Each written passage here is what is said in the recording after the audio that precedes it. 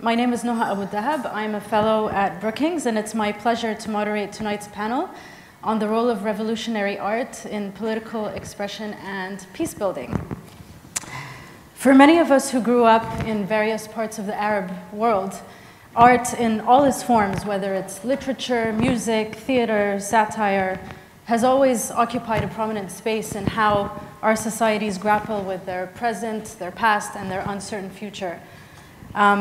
Art in times of war, art in times of transition, art in times of peace, art as a form of resistance, art as a battleground for propaganda versus the truth, art as a battleground for writing and rewriting history, and of course, art as revolution, which is the overarching theme for our panel discussion tonight. We know that art aggravates and provokes. We know that political leaders pay attention to political art. Some of you may know the legendary Egyptian poet Ahmed Fuad Nigm, or Palestinian poet Mahmoud Darwish, and many, many others who were imprisoned for their poetic critiques of political oppression. Some of you may also know that it was words in the form of graffiti on the wall of a school in Syria, spray painted by a 14-year-old boy, that in part sparked the revolution there, the violent repercussions of which, of course, we still see unfolding today, almost a decade later.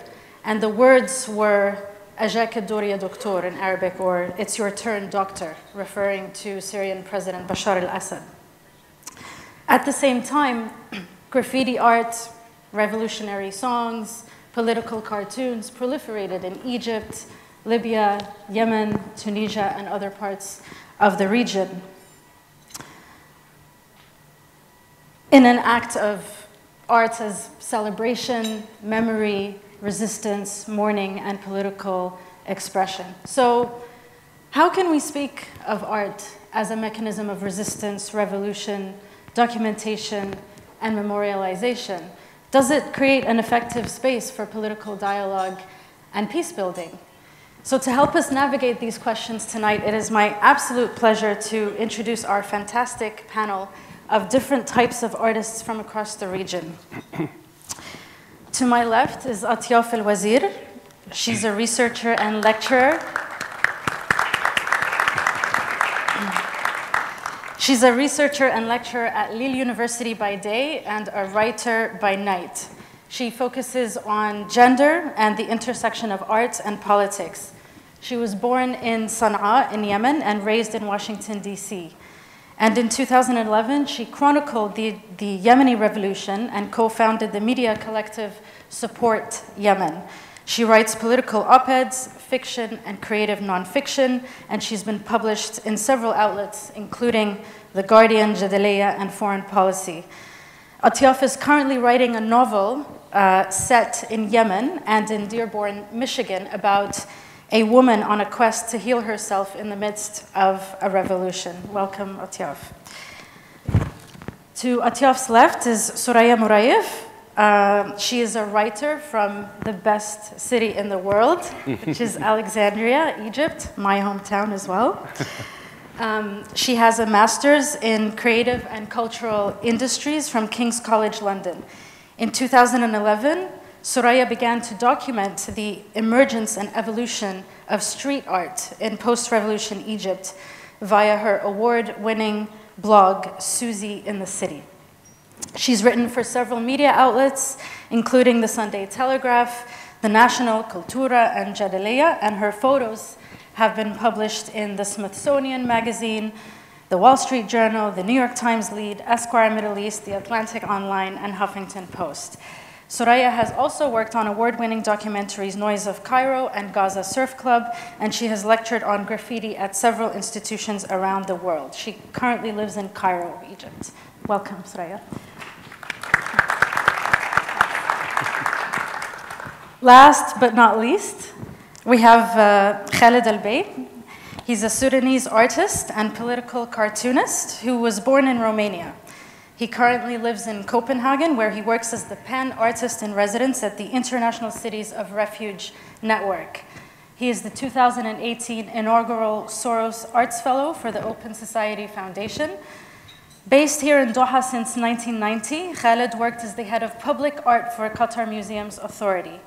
Khaled publishes his cartoons on social media under the name Khartoon, a pun on his hometown, the Sudanese capital, Khartoum.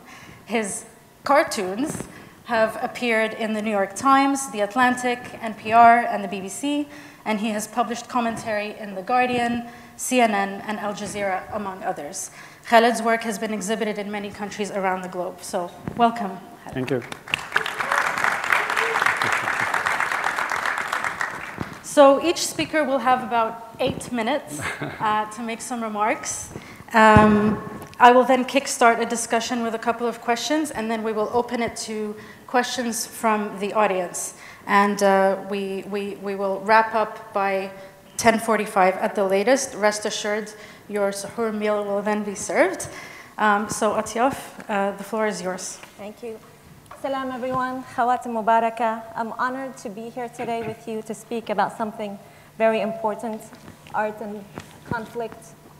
And I'd like to start first by paying tribute to all the artists currently living in conflict areas, breathing life into areas of destruction. I am in awe of their work. I am inspired by their ability to turn the ugliness into beauty. Today, as you know, in Yemen, violence is everywhere.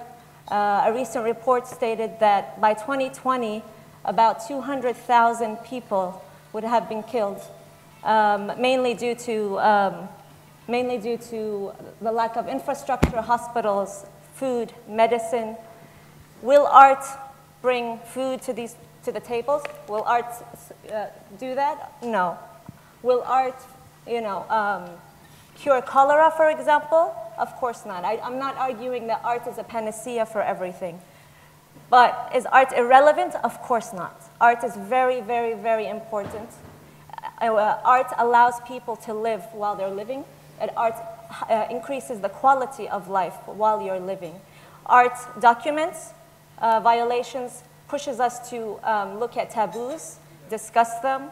Art also inspires people and brings hope. And in a time where everybody is seeing death all around, you need a little bit of escape. You need to laugh. You need to breathe again. And this artist here, I just have two photos, is a Yemeni artist, Saba Jallas, who does exactly that. The photo in the bottom is of an explosion.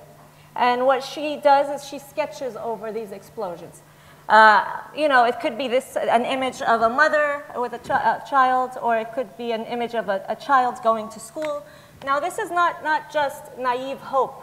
This is about reclaiming agency, right? This is about saying we are not only about death and destruction, but we also are about resilience. And it's this type of art that is very, very important in times of conflict. Another reason why I think art is extremely important in times of conflict is that it's a way to heal trauma during conflict. And that's what I want to focus on right now. Specifically, I'm going to focus on the healing power of fiction, whether it's short stories or novels, to heal during times of conflict. How does one do that? I will give you an example from my personal experience. I fell in a depression post 2000, I realized that maybe end of 2013, like so many people who were involved in the revolution, there is a sense of collective trauma, and it stems from a lot of things. The loss of the feeling of a loss of hope, the loss of a home, the loss of a dream, and of course added with that is when you lose people you love to death, or to being unfairly imprisoned, etc. So what happened is I didn't have really words to describe what was happening to me. I didn't really understand it, and I didn't understand the severity because everyone around me was suffering the same thing. We all just didn't have the words to describe it. So what I did was I took a step back from activism. I took a step back from politics. And that was extremely strange for someone like me who was very, very active in politics ever since I was young. I come from a hyper-political family.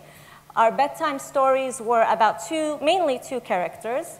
my grandfather who was beheaded for the cause, political, and his actually head still, a picture of his head still hangs in the military museum in Sana'a. That was our, our bedtime stories as, ode to revolutionaries. And my grandmother, who was very strong and supposedly never cried in the face of adversity, despite the political imprisonment of her 4 children, including my father. So that was my roadmap of what politics looked like. And so when I fell in this depression, I felt extremely selfish, extremely weak. I was not like them.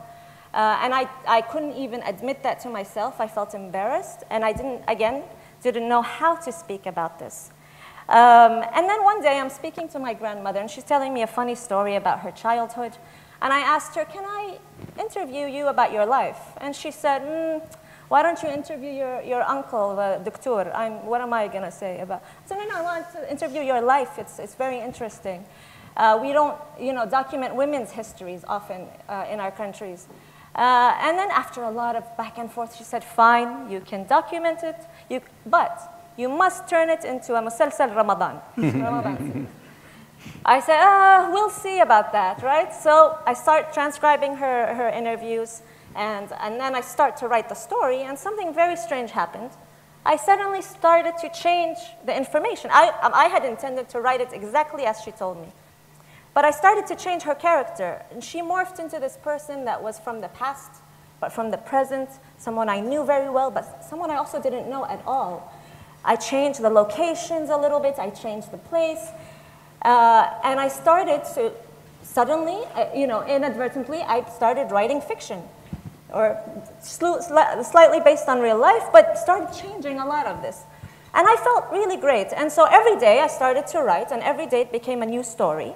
And by the end of this, I had a first draft. It took a long time, of course, a very, very long time. But I had suddenly started to breathe again. And I want to tell you quickly why I think this was healing. First, I think writing fiction gave me the chance to transcend the here and now. I was no longer in my head thinking about all the pain. I wasn't thinking about the pregnant women that are dying in checkpoints that I can't control right now. I wasn't thinking about the kids who I couldn't help, I couldn't do anything for. But I was processing those emotions with the characters I had created. I was creating dialogue, I was arguing with them, I was fighting with them. And these new emotions I started to process these emotions that I didn't know how to process before through arguing sometimes with my characters. I'm not crazy. We just have a lot of arguments and sometimes discussions, through these characters of mine. Writing also helped me reflect. We live in this world where in social media you have to comment every second. And if you stop and say, I need a moment, people are wondering, why? Well, why do you need a moment? Are you against them? Are you with them? You feel very, very overwhelmed. And when I took a step back from social media, and so I was talking about this with some friends today, it gave me a chance to breathe, and writing fiction gave me a chance to also write stuff without feeling the pressure to find the solution. I just needed to elaborate on what was happening. I needed to process my emotions. And I also, at points, in some of my short stories, made people who hurt me very much the protagonist of my story. It was very hard, but through that, I developed empathy for somebody who was very, very hurtful at some point. And I think that is, in a way, is a type of healing, right? You will tell me when I run out of time. And it also allowed me to transcend linear thinking. We live in this polarized world, unfortunately now, and especially in conflict areas, where the political climate is extremely polarized. Identity politics plays a very big role. But fiction allows you to transcend that and to go deeper into the different layers. In fiction, we don't shy away from complexities. Actually, we embrace them.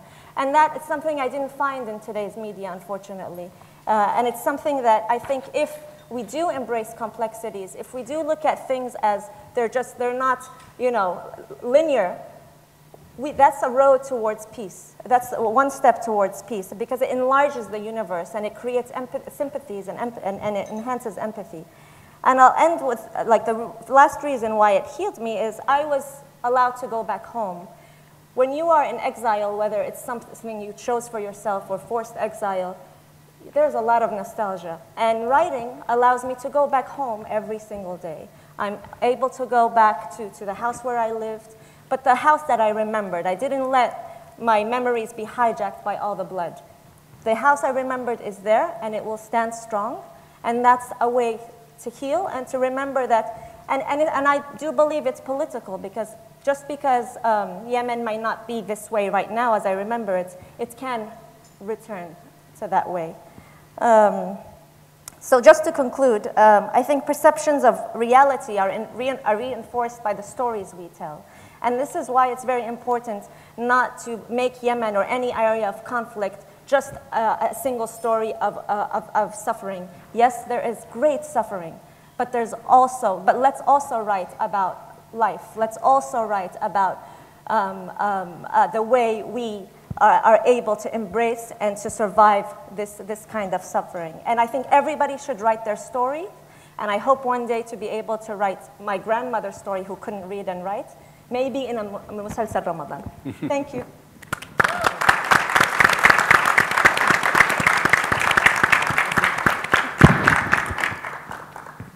Hello, good evening.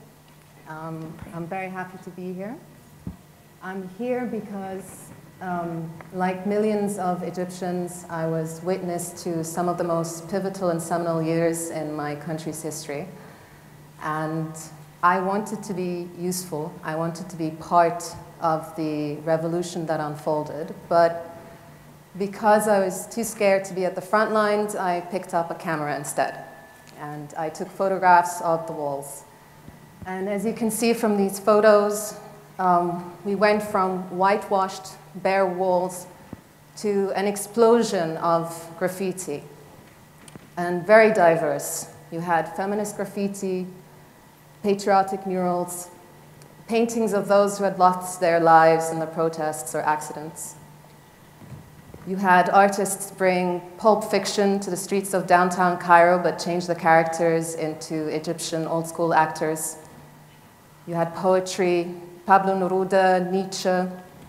You had Quranic verses, and you had graffiti in solidarity with Yemen and Syria and Palestine. It was a truly phenomenal time to be alive, and from my biased personal experience, I do believe that Cairo's street art did have an impact on our society, and it was a profound factor or a necessary component in creating a healthy democracy. Now, there's always the argument that graffiti is illegal, it's a form of vandalism, it's illegitimate, but another way of looking at this is there are two forms of political participation. One is institutionalized, which conforms to norms, doesn't challenge authorities' legitimacy. And the other, non-institutional participation, which would be, graffiti would be a part of that, is obviously the opposite of that. So it can be stigmatized, and those practicing it are isolated. But essentially, people who make art, or people who make graffiti and political art are often doing so because they feel alienated from the political discourse. And graffiti, for many artists and activists in Egypt, was their last or only means to communicate to the rest of the world. Cairo street art was a tool. It was a call to action. It was used by rights groups, women's rights groups, political parties during campaigning for the elections. It was adopted by many causes because it educated, it raised awareness, and it communicated. It also helped represent a viewpoint that wasn't necessarily making it to mainstream media. It represented voices that weren't being heard, and it was translatable to an international audience where language was no longer a barrier. So in that sense, it also created some intercultural understanding of sorts. And the street art that I followed also created a vibrant community. It inspired civic participation. I personally witnessed groups of people surrounding these artists. It could have been, it was street kids, shop owners, neighbors, random passers-by. Some would be helping them paint, others were holding the ladder, people were making them tea, engaging in conversation with them, often very heated debate about the merit of their work, the value, whether it was vandalism or an art form. And so that in itself created sort of a coming together of people from very different social groups, engaging in something that, if you can look at it in one way, it would be a shared identity or a unique culture. All of these, I believe, are components to a democracy. So I didn't know it then, but this was sort of the evolution of a small part that contributed to what was essentially a very healthy democracy. And I'm not going to pretend to be impartial or unbiased because I'm clearly emotionally invested in this, and I never try to look at it from a distanced view. I was emotionally invested. I befriended the artists. I loved the work that they did. I loved the work that I did. But I do also believe that street art provided some kind of a service of emotional value and intrinsic value to the community. One example is when military blockades shut off several side streets in downtown Cairo, effectively paralyzing a whole neighborhood. Street artists painted on these blockades trompe l'oeil, so illusions of the street continuing, rainbows, children playing. So what they gave the neighborhood was a regained sense of ownership and the illusion that these blockades weren't paralyzing them. And that was extremely important at the time. Another very famous example is Mohammed Mahmoud Street, which was a site to many protests and a lot of violence. Mohammed Mahmoud Street, as you can see from these photos, the murals were mostly of martyrs, of kids as young as 8, who had died in clashes or other accidents, of mothers of the dead, reminding us of their names, their ages, and when and how they died. What happened was, it somehow turned into a memorial space. No one planned it, it just happened organically. And on Friday after prayers, families would take their kids to the street, take photos of themselves in front of the murals. I saw parents lay out wreaths, framed photographs of their sons next to their son's mural. And one father would come every day to sweep the pavement right next to his son's mural. So it gave this community a space and a chance to mourn at a time when it was easy to get lost in the death toll and not put faces to the numbers. It enabled these people to come together and gave them something that they had lost. And that, for me, was an extremely important emotional service to the community. So those two examples are proof, in my opinion, of how powerful the street art movement was at the time and how important it was to preserve it for future generations. It was a truly unique time in our history, visually, and in other parts of it. And not to run over on time, but there are governments around the world that choose to work with graffiti communities by offering them public spaces, which then they transform into collaborative efforts. And there has been proof or evidence or papers written on the fact that when you do this, it actually helps the local community. It can be an economic driver, it can increase value to property, and it gives civilians a civic purpose or a sense of belonging, a further belonging to their community. So thank you very much for your time, and that's it for me.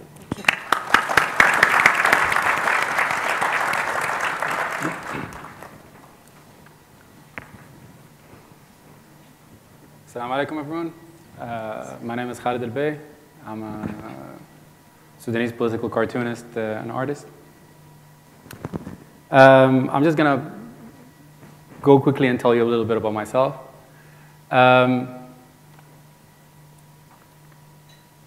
No? There we go. All right, so I'm from Sudan. We're all familiar with Sudan, but sadly not a lot of people know a lot of things about Sudanese people, including Sudanese people, which is we're trying to change right now.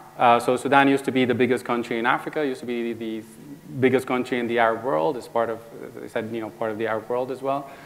There are studies that say that Sudan has the most ethnic groups in Africa, so everybody here can be Sudanese, anyone here. We have all looks, shapes. And one of the things also that not a lot of people know is that we have the most pyramids in the world as well. But ours are skinnier and taller, like us. So there's a lot of things happening now in Sudan as well with the revolution and a lot of what you've been talking about as well. I mean, again, one of the first things that you could see gradually, literally exploding was the art, and now led to a whole area just introducing street art. Before, nobody even can put a line in a wall without the police being on top of you, but now it's just everywhere, and it's exactly what's happening before. I was born in Romania. I'm a black Romanian, not a lot of us out there. My father was a diplomat, that's why I was there. I come, as a lot of Sudanese people, I come from, and a lot of people in the region, I come from a very political family as well. This is one of my uncles, his name is Babikar al-Noor, and he was the head of the Communist Party. And he staged the coup against Nimeri, our dictator in the 70s. And the coup worked, and he was on his way back from London when Gaddafi downed his plane. And this is a photo from a video for his 5-minute trial, basically, which is available on YouTube, unfortunately. This is also a grandfather of mine. He just passed away. I think everybody who's familiar with Middle Eastern politics would recognize him. His name is Abdurrahman Suhoor al-Dahab. He was the interim president of Sudan from 1985 to 1986. And he's considered a legend until today, just because he did his job. He gave power back to the people, which never happens in the region, of course. And he was an Islamist. So you can see I grew up around that conversation just happening around in the house. In 1989, because of al-Bashir coming to power, there was a huge brain drain in Sudan. So because they basically substituted everyone in the country for people from their own party. So there are a lot of people left, engineers, artists, actors, writers, intellectuals, artists, everyone left. And we ended up here in Qatar. And for me, being in Qatar, I think was a huge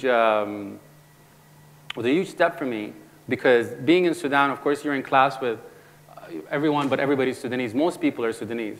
Different shades, different religions, but everybody's Sudanese. When coming to Qatar here and in class with me, there was around, 15 nationalities. So you know everyone, you know every language, you know how to say hi in every language, and it was incredible. And the one thing that really attracted me was satire. Just figuring out that the jokes that we say about our president are the same jokes that the Egyptians say about their president. It's just different names. And then it's the same jokes so everyone is saying the same thing. Everybody's saying the same thing. Everybody's going through the same thing. And everybody ended up here. So for me, that was just a nice insight into the world around me, that we're not unique. Everybody's going through the same thing. This is just a picture of me and my father. So I grew up liking comics. I read a lot of comics. Of course, it was translated DC and Marvel comics. Superman and Batman. Of course, Clark Kent, Superman, his name was Nabil Fawzi. And, the comics had a lot of stories, but nothing that related to us or our culture. So we were reading a lot about things that will never happen here. And this is Iraqi Superman. Actually, this is very rare. This is Iraqi Superman magazine. You can see Superman has a mustache, and Wonder Woman is a guy. So they switched it up a little bit.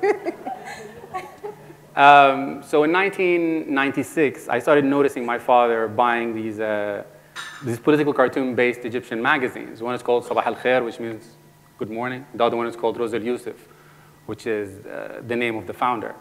And it's kind of like the New Yorker, basically, in Arabic. And for me, that just, it was just a light bulb went up, and it was basically what I was reading my whole life with this thing that I was interested in my whole life as well, which is politics and comics, both in one thing. And for me, politics was always interesting because it was the reason why I wasn't home. So just noticing how political cartoonists worked around censorship. And even in Egypt at Mubarak time, even if they were praising Egypt, but at this, and Mubarak and Sadat before him and all of that, but at the same time, you could tell they're sarcastic. They're beating around the bush, and that for me that was incredible to see that people actually risk their life to do these kind of things. And I just started copying and trying to the style, and so I went from drawing Superman to trying to draw like people in class, and my teachers, they didn't like that at all, and. That also introduced me to one of my heroes, and one of the heroes of I think cartoonists in the world. His name is Najil Ali. He's a Palestinian cartoonist that was assassinated in England in the 80s, in the early 80s, and until today nobody knows who assassinated him. Some people say it's the Palestinians, and some people say it was actually the Israelis. And what I learned from Najil was, first of all, his style. And the character that you see in the corner there, his name is Handala, which in English means sour, I guess. And he's a 10-year-old kid that's looking at the situation. And Najil Ali was 10 years old when he left Palestine, and when he left the refugee camp. And I was 10 years old when I left home. So for me, I always found that connection. And both of us had nothing but to look at the situation. You can't do really anything about it. And the other thing that I've learned from him as well is that cartooning is not only about telling a joke. It's not about being ha-ha funny. It's about saying something, and it's a form of art. So I just started copying, like just copy. That's all I did. And I think if you see my work until today, it actually looks like this. So I just started doing cartoons. After I graduated from university, I went to university. I had to study engineering, of course, because I'm Arab, and you can't get married if you're not a doctor or an engineer. So I finished university, and then I started working here. I worked here for the museums, but at the same time, I was trying to really publish my work. So I went around to newspapers. I went here in Egypt. Even in Bahrain, I was just trying to go around and publish my work, but it didn't really work because, again, of censorship, and you have a different style, and your work is not funny. I was like, yeah, my work is not funny because the situation is not funny. I'm not trying to be funny. Yeah. So it was an interesting time. And then after a while, I was like, you know what? I was actually got kicked out of an editor's office once, and it really bothered me because it wasn't even a good newspaper. I was like, you know what? Nobody reads your newspaper anyway, man. So I just went online, and before Facebook, there was something called High Five. I don't know if anyone remembers it. Yeah. But so I just started putting my stuff. I had a blog, and then I went on to High Five. And then when Facebook came, I just started putting my work on Facebook. And it was just a few people just sharing my work and my friends. And everybody's like, yeah, this is good. You could go on. And I just started doing work, and I saw that it just started circulating around. So this is a map of Sudanans being hugged by this figure, and it's called Sudan Needs a Hug. And it just went everywhere. A lot of people were sharing it and using it. And as you can see, I didn't put my name because I didn't used to sign, because at the same time, I didn't know how that worked, because I have a job, and then I have, I'm drawing these political cartoons. I was like, eh. So I used the name of my family. So Khalid al-Bey is not really my official name. So I started using Khalid al-Bey, and I was trying to have a pseudonym, kind of. So as you can see here, this is one of the women's group, actually, in Sudan using my work. And this is my father. Like, he sent me a photo of the newspaper. It's like, isn't that your work? And I was very proud of it. I was like, oh, yes, exactly. And this is what I'm trying to. And everybody was telling me, oh, you should make money off of it. But for me, it's not really about making money. It's about just trying to say exactly what we're saying here, that this is a situation that's about the region, and arts is part of that, and it's all about making things, asking questions, really. So yeah, it started circulating. This is when the Arab Spring started. I remember I was in my office in the museum, and everybody just stuck to TV watching the protesters in Egypt and thinking in Tunisia, and thinking that this is going to go on. So the first day I did a cartoon that I didn't know if I should show here, and it was basically of my finger, and with the Tunisian flag on it, and then with the Sudanese flag, Libyan flag, and Egyptian flag. And of course, protest happens in all these countries. And the same day I did that cartoon, actually it went out. It was on Wikipedia, it was on Wikimedia, and everybody was using it and so on. And that's it. From that day on, I think for like 8 years or something, I was doing a cartoon every day, and I was writing every day, and I was just, I was living on the internet, just like everybody else, And I remember this cartoon I did, and it says Masr, and this is the face of Mubarak, but when you read it with the tashkil, it actually says Musir, which means insisting, so insisting to stay. And this was one of the Fridays that he was supposed to leave, but he didn't. Yeah. And so at the same day, I think a friend of mine, I don't know if you know Rana Jarbour. Yeah. So she stenciled that in Beirut. Yeah. And the same day as well, it was the Friday, people started sending me pictures of it in Egypt, and people were just using it and printing it and so on. And I just felt, imagine like being here in your small studio, and people are using your work all over. So I felt like this is personal to me, and it was personal because, as I said, politics for me was always the reason why I'm not home. So I really wanted to engage in that and do more work. Again, this is some stuff as well from Yemen, and people started just using my work and remixing it and so on. And all my work is free online. It's under Creative Commons license. You can use it and share it and so on.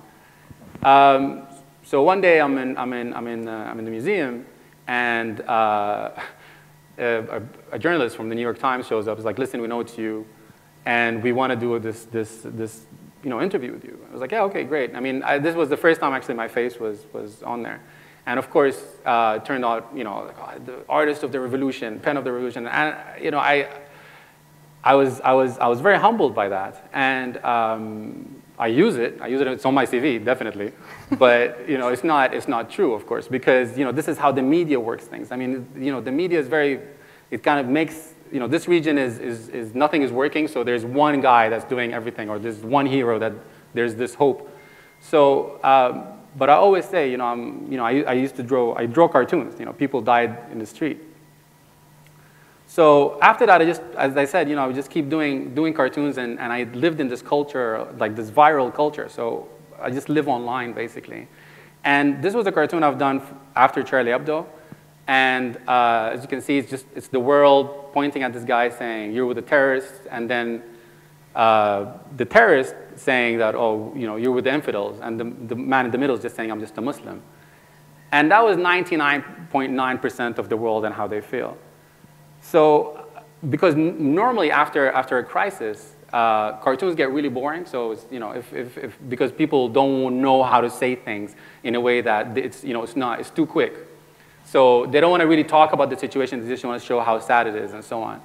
So I decided to do something different and kind of talk about that. So the cartoon actually went viral as well, and it was used by a lot of media, and now I became the Muslim cartoonist. Like, there's no other Muslim cartoonist. So the media, of course, the Muslim cartoonist and his cartoon and I also did this cartoon, and it was about choices for Syrian children. And the first image you see there is for Alan Kurdi, who is the Syrian child who was found on the shores in Turkey. And it says, "If you leave," and then next to it is a picture from a video of Amran Dingish, who is a Syrian child, from the viral video of him in an ambulance, dazed and bloodied, and he doesn't know what's happening. And these pictures happened exactly a year apart. And what I wanted to show with this is that, living on the internet, you think that what the internet shows you, what the internet makes important, is the only thing that's important. So a year ago, this was important. It's Alan Kurdi, and he's on the beach, and there's a million things happening, and all of that. And then a year after this happened, and it's like it's the only thing that happened in the world at that time.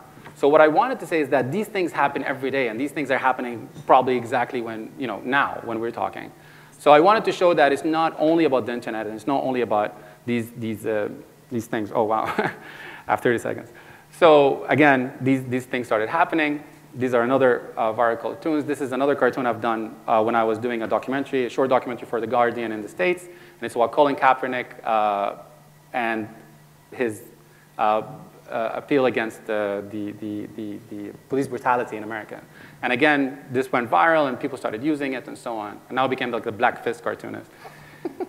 I do other projects as well whenever I have the time, whenever I have the space. I'm doing this project here. It's called Doha Fashion Fridays, and it's about, it's kind of like a fashion blog mixed with like a Humans of New York kind of thing. And it's about the workers here and their day off Friday in Doha. This is also another work that I've done. I do installation works, and if I have space. So cartooning for me is something that I do fast because this is what I do. It's online and everything is fast. But whenever I get a space, I try to do as much as I can bigger and so on. Thank you.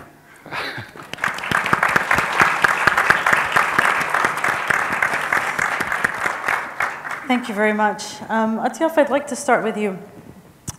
Some literary figures, such as Taha Hussein or Algerian novelist Amin Zawi, critique the production of literature while revolutionary events are ongoing.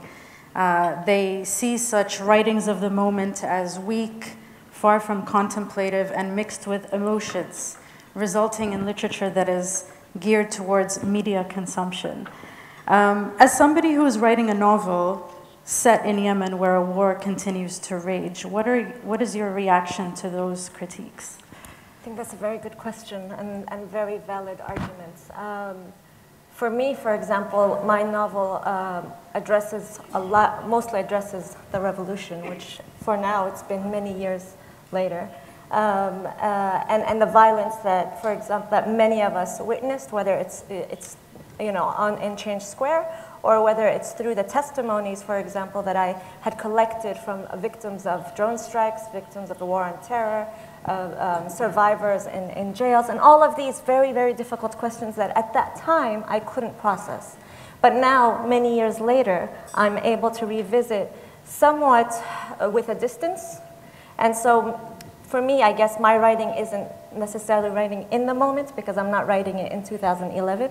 And so I could understand that writing it, for example, writing about the ongoing war is extremely difficult. It's very emotional.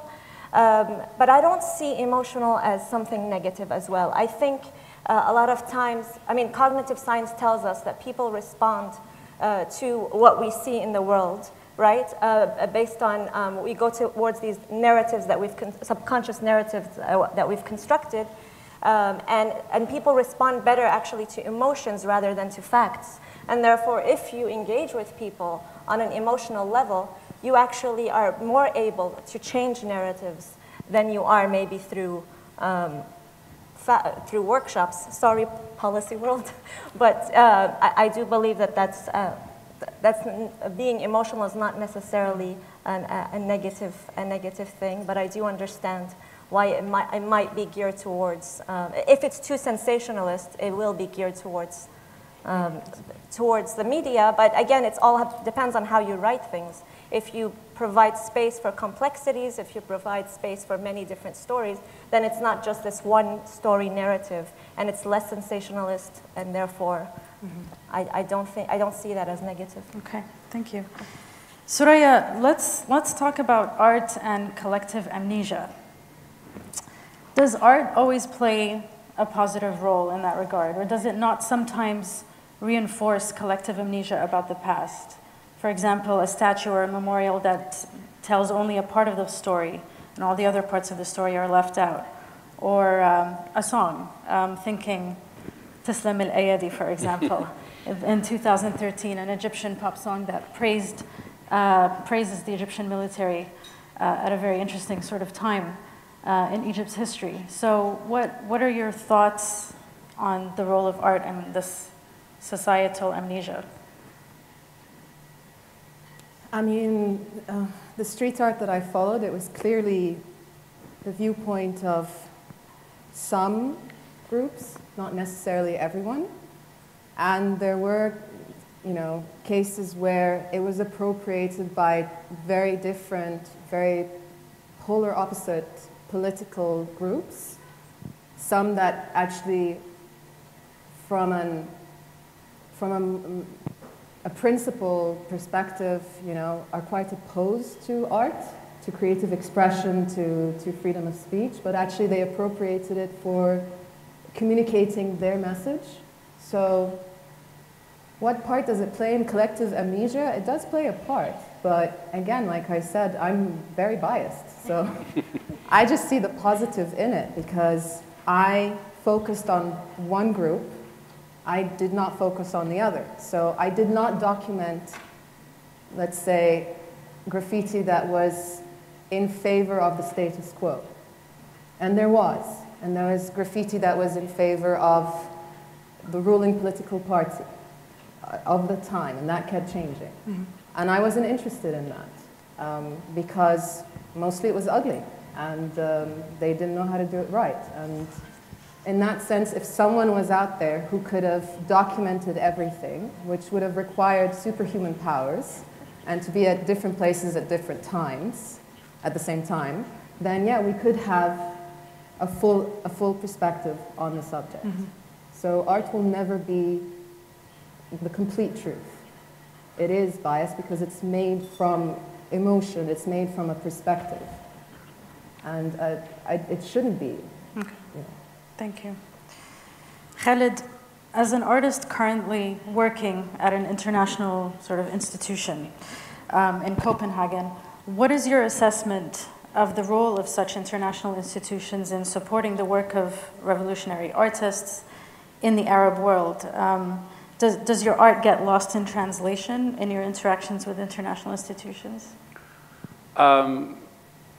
My work normally, I try as much as I can not to use language, and because I think that was one of the barriers that we couldn't get our news through from like our news from our side, So for me, being in the intersection between art and journalism, really. So for me, partly it's it's giving out information as well. So I try as much as I can. If it gets lost in translation, that means it's my fault. So, but like the role of international institutions, I think it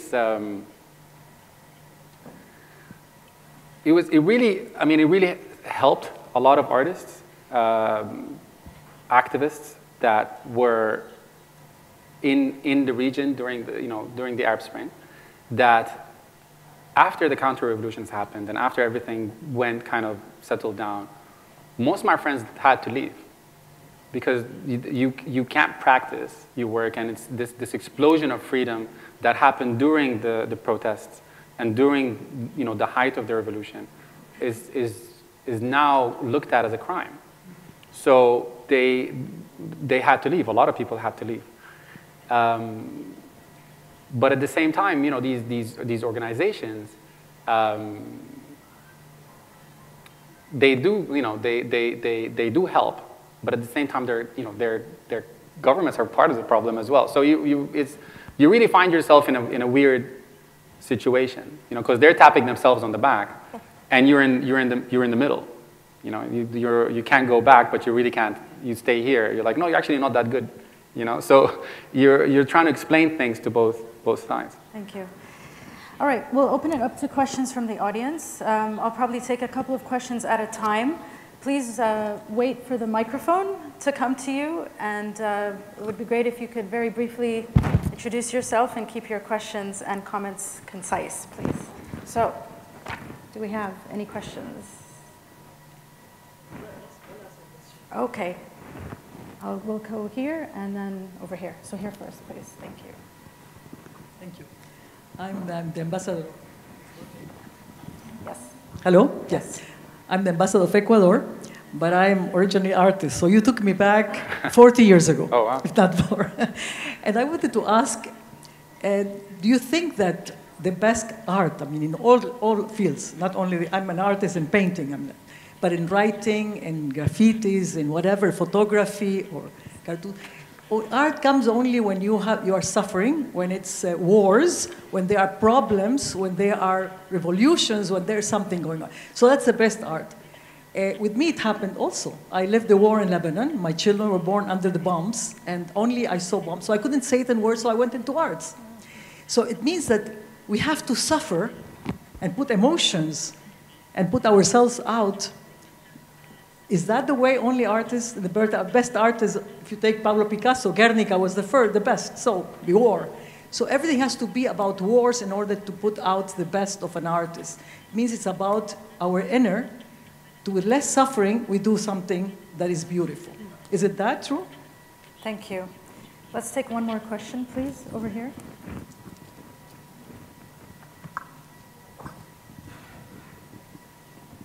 Hello, hi. My name is Mohammed Al-Jabri. I'm a recent Georgetown University graduate. My wife and I both make films from Yemen. We're from Yemen. And we make documentaries.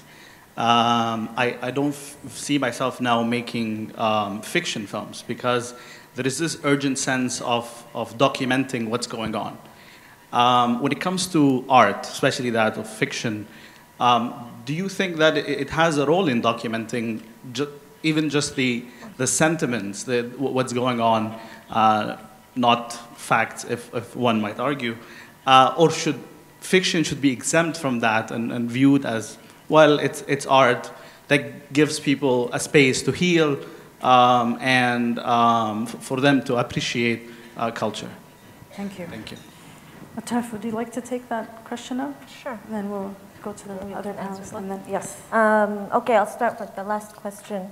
No, I definitely think that art has a role to play in documenting. I mean, it depends on what type of artist you are, and what you want, where you find yourself leaning towards. And I think we see that in Yemen. We see that with your great work. It's a great film, by the way. You all should watch it. We see that this table's a bunch of creatives. I'm from Yemen, by the way, just to let you know. But we see that also from Bushra al-Maqtari's last book, where she documented at least 40 stories from the war in her short stories that half fiction, half truth. And it's very important. We see that with the street art also. For example, there was a campaign for the disappeared, and everybody had forgotten about who they were, and then their faces were, throughout all of the country. That's important work, and I'm not trying to belittle that in any way. I just think, for me, that wasn't the road I was able to take anymore. Simply, I think, because of where I was in my mental state. I could no longer continue to do that at that time. And I think those who could, why not? To answer your question, is art only comes from suffering? I'm not sure. I mean, I do think maybe great art sometimes comes from suffering, mainly because we're able to tap into the deepest of our, as you know, the deepest, the very, very deep places where we try not to go, where we try to avoid. And I think by doing that, it's a process of inner healing, and at the risk of sounding too hippie-ish, I do believe this. I mean, I think inner peace is the start of peace in a society, of inner peace, family peace, community peace, and then a nation that heals. And broken people can't can't heal a nation. You need to self-reflect. You need to work on yourself. And I do think if more activists focus less on I don't know yet, what am I anymore, grander, and focused more on self-reflection and healing, maybe we could sustain the movements longer. I'll stop here. Thank you. Soraya? To answer your question, I do believe that art comes from suffering, but I also think it comes from having a space. And in the case of street art, something broke, and it gave birth to this sudden courage where people automatically took to the wall. And many of them had never picked up a spray can or a paintbrush before. But there was somehow this organic human instinct of, I need to write this, I need to make this. And if there hadn't been that breaking into this space, it wouldn't have happened. And the last time I wrote on my blog was the time when I felt that that space had been removed and disappeared. And so I stopped documenting graffiti because there was none. And what existed was very little and very abstract from the reality.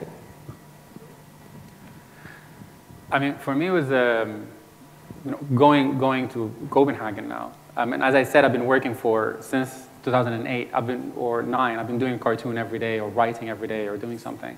But now, even including my time in the States, but when I went to Copenhagen, I took a step back because I was doing exactly that. I was trying to look into, is this all I'm going to do? I'm just going to be online the whole time and just, is that what I'm doing? Because, you know, cartooning is a negative art to begin with. But when you work on the news, it's like, I feel like I'm being part of the news cycle now. So am I doing good? Is that good or bad? So I was just asking myself all of these questions because for me, I just found out that, you know, news now became entertainment, right? So I could do a cartoon about Trump every day, but is that going to change anything? Is that going to, but it's not. But at the same time, you feel guilty. For me, I felt really guilty because, you know, I'm in Copenhagen, everybody's in bikes and it's nice and, you know, but is that why, am I not suffering anymore? Am I being selfish because, you know, I just left my friends who really can't do anything? You know, they don't have the freedom that I do.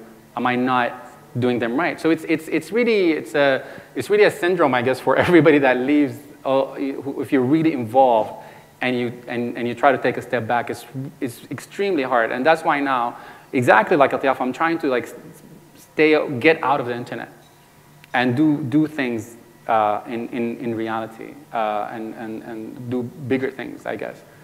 But again, the internet is that only connection.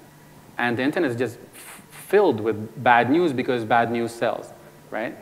But I think it's very hard to do it out of not suffering, you know. Yeah. Okay, thank you. Do we have any other questions? Last round. One here, over here, and two. Okay, these will have to be the last two questions, unfortunately. Hello, my name is Amar Qamash. I'm an artist and the founder of Fun Art Qatar. First of all, thank you everyone for the amazing talk and discussion. My question is, I felt this region, I consider myself young. I mean, I just turned 30, but I'm young, I know. And I haven't seen that that kind of revolution in art since, you know, for so many years. And when the Arab Spring happened, it was a way for so many artists to express and talk, and finally maybe we had an issue and we had a platform to speak about so many issues. Now my question is, I think now the Arab Spring is fading out. Some of the countries, you know, are in peace with themselves, and some countries are, you know, they're still in the war. But when are we gonna go to the next level, which is like, you know, addressing serious social issues instead of just politics? We've been talking about politics as an art for so long that we forgot to talk about, you know, ourselves and the social issues and social norms and social problems we have in our societies. Do you think that is it too late to talk about this, or one day will come when we have no other topics to talk about them? Thank you. Yeah. Okay, over here, please. Hi. I have a quick comment and a quick question. I feel like the framing that, in a sense, of art is art useful, is art political, or what's its purpose in revolution and so on, comes from a position of weakness, right? That we are always having to defend art in these spaces. And I feel like we're, you know, in a sense, our political leaders need to defend themselves about their sort of validity rather than art having to prevent itself, you know, sort of defend itself, in the sense that we're always, you know, art is one part of the puzzle, right? And your art is one part of the puzzle. So I feel like, you know, we shouldn't be defensive about art. I just have a question for Soraya. You were saying that graffiti, in some cases, some governments have taken up graffiti. And I was wondering if something is lost when governments take up this kind of street art, that part of the power of it is that it's illegality. And so I just was hoping you could comment on that when governments take up something that was essentially supposed to be illegal. Thank you. We're standing between them and food, so please make your responses short.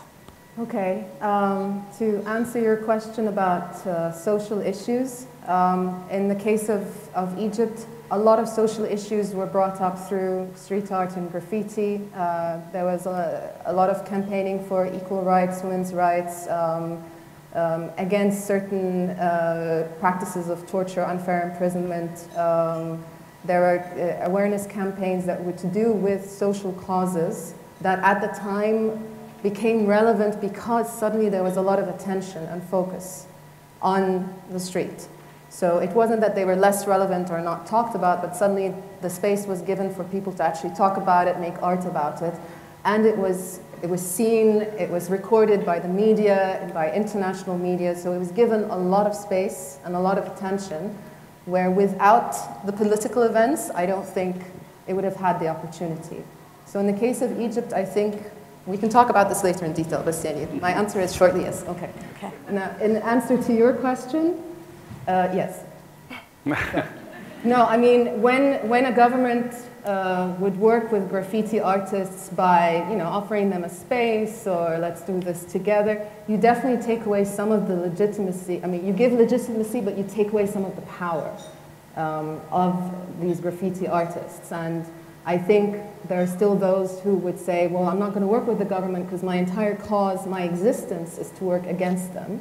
And so by working with them, I'd be selling out. And there are others that think, no, there's a positive side to this, And the case, one of the cases is Bogota, Colombia, where the government gave this space to these artists, and it was successful in that they noted the consequences were quite positive for the community as well as for the artists. Because it gave them a sense of power, and it gave them a sense that they were participating in making something for their country instead of being felt that they were ostracized from the discourse itself. Thank you. Just for Ammar, I think you can't put borders. For me, I don't think it's like this is political and this is social. I think it all depends on freedom, really. Like if there's freedom to talk about issues, you can talk about political. You can really talk about all. There's an open floor to talk about all things. But I think it's everything is political at the end of the day. So I think it's the main idea is to have an overall freedom of thought and freedom of speech to do that. Can I just add one quick last thing? I do think it's important to define also, to not limit art to just useful art. Maybe we are thinking that we're doing useful art, but art can exist just to exist, and that there is this type of art, and we need to appreciate, I would say, all types of art, but we are talking about socially and politically engaged art, and I do think, I'd love to discuss with you later, that it does exist in Yemen, and it's actually increasing and in the region more and more, and I'll end with that. Okay. Thank you very much. Thank you to our panelists who flew from faraway places to share some fascinating and ultimately very personal stories about the role of art in life, really, not just politics. So please join me in thanking them and continue the conversation. Thanks for watching. Be sure to like and subscribe for more videos from Brookings.